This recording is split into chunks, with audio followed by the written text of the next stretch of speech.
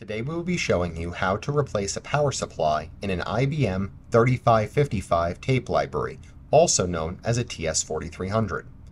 This replacement may require downtime depending on the power configuration of your particular 3555 tape library and if it has redundant power. If you need to order a replacement power supply for your 3555 from the Rocket platform, please use part number 00VJ940. The first thing you will need to do is identify which power supply is faulted on your 3555. If you have only one power supply, you can skip this step.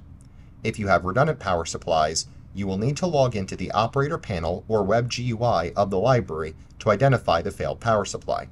If the failed power supply is the only power supply in the library but is not completely dead, you will first need to power the library off by pressing and holding the power button and initiating the power down cycle.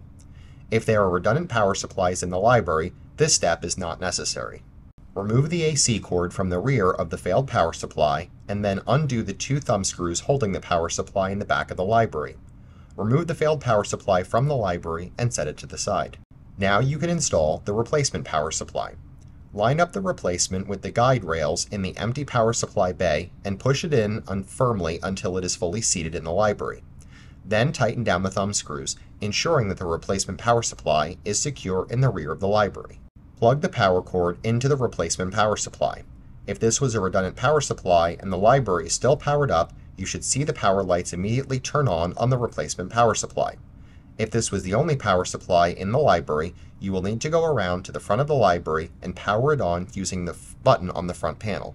Your library should now be back to a healthy state once it has initialized. Clear any errors for the power supply via the operator panel or web GUI if they have not automatically cleared out when the power supply was replaced. If you are having any issues with your replacement 3555 power supply, please contact us at support@therocketplatform.com and we will be happy to assist you.